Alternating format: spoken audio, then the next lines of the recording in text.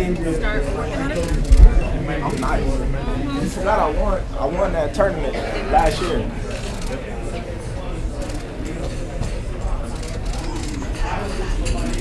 So you YouTuber now? You know what?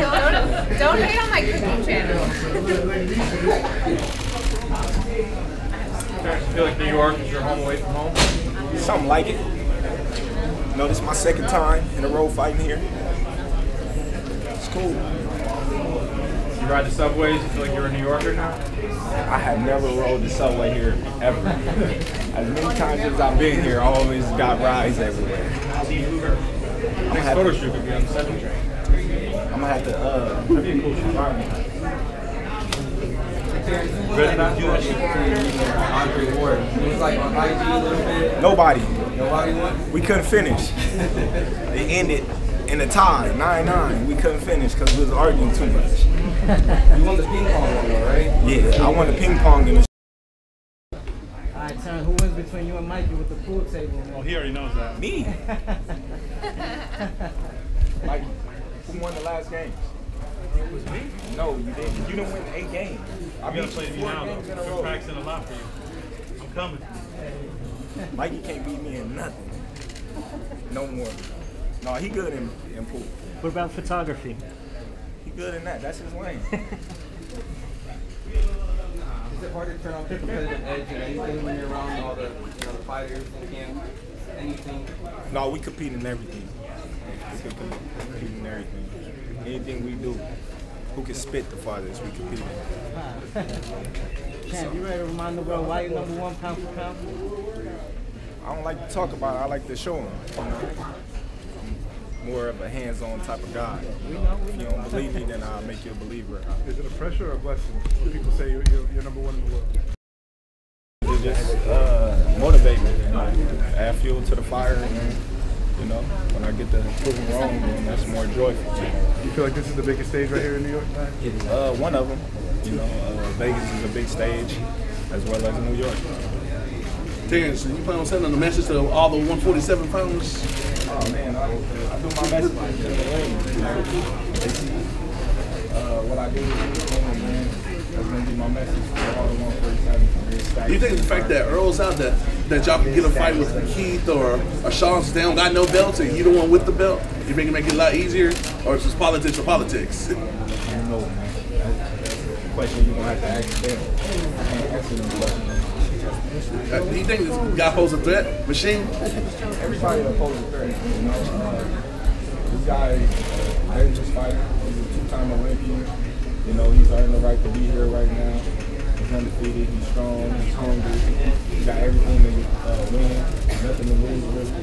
So, you know what I mean? He makes for them dangerous fights that you got to be prepared for.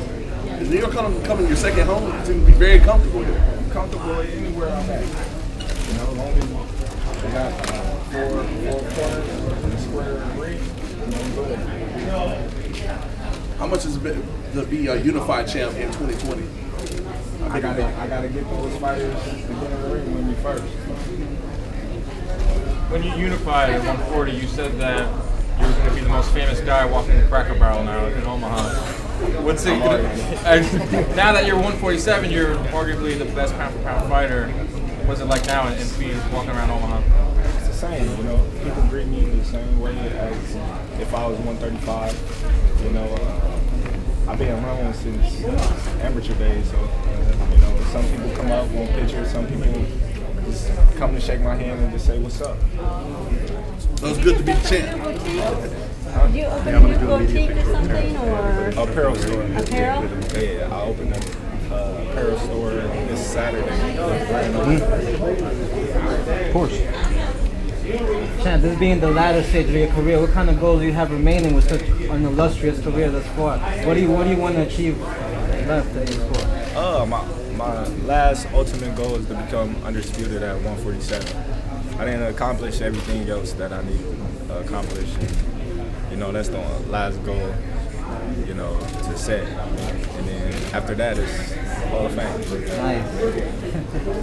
Notice you're not throwing hands right now. You're not really working out. Is that like become something that you don't do? Is like that a decision on your own? No, same ain't working out today. I'm gonna work out afterwards. It's just scrum now in the ring. So this is for show then. Work's done, right? What do you say to the naysayers that would say that you're on the wrong side of the street in order for you to accomplish the goals of being undisputed at 147? You're on the wrong side of the street, and you have to essentially move to make that happen. I just say it's all of you guys that's the people that wrong side of the street. There's no such thing as the wrong side of the street in the sport of boxing.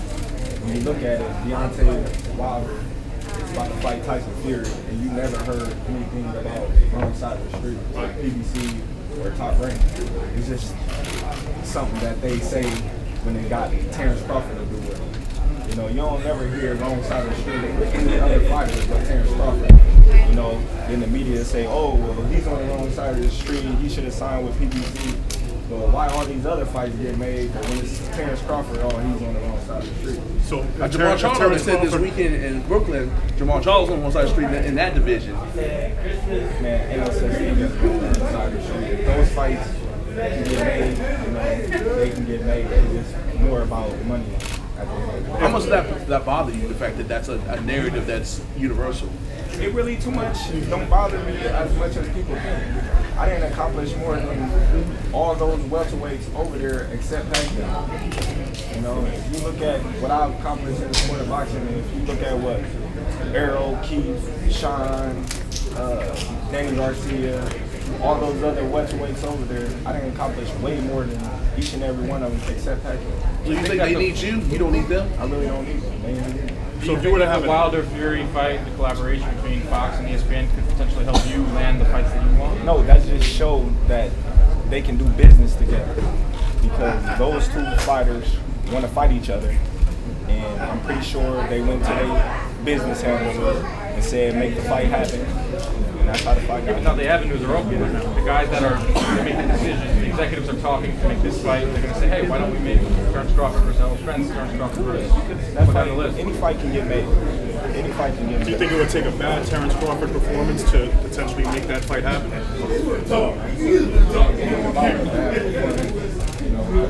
One bad performance leads to a good one. But I mean, in other words, you're saying that like you're so good that maybe that's why they wouldn't want to fight you. So maybe a bad performance would goat them into. I don't know.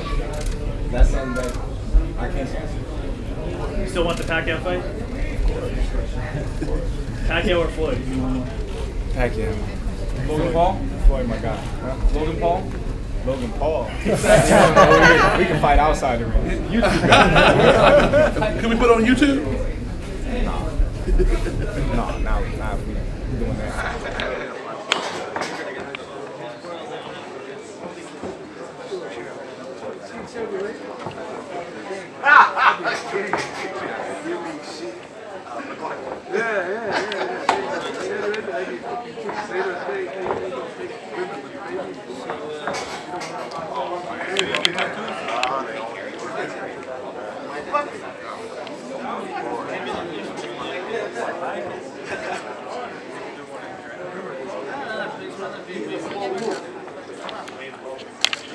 Well, you got big arms, that's why you look small. I knew you would look bigger. No, honestly, yeah. He's Chihuahua. He looks like German Shepherd, but this type.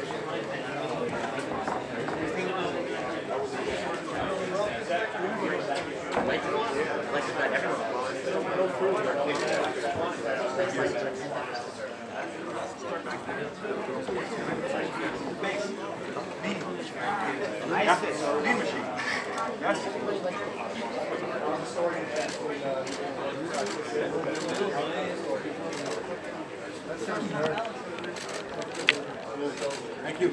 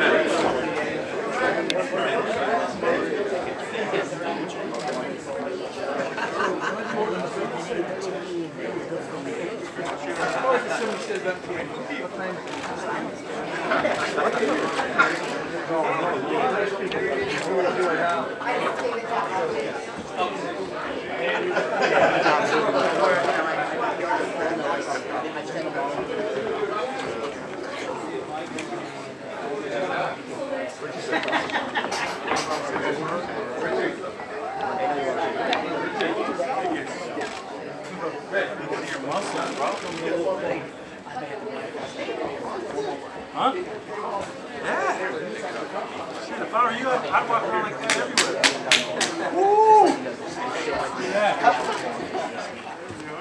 Huh? You need me, TJ.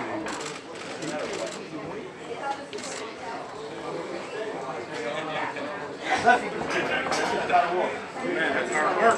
That's hard work. Hard work. Arcos, can you get me to look like that? Can you get me to look like that? Give me a hammer and a chisel. Jump. Give me a hammer and a chisel.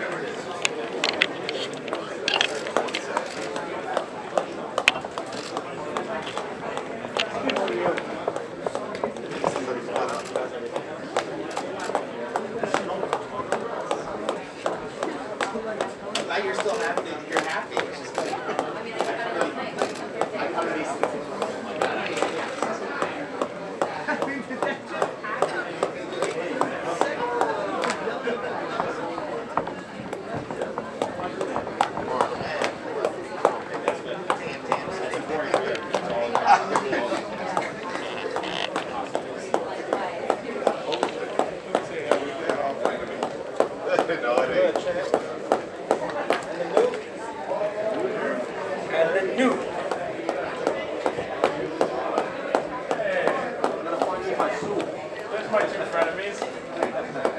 Big day.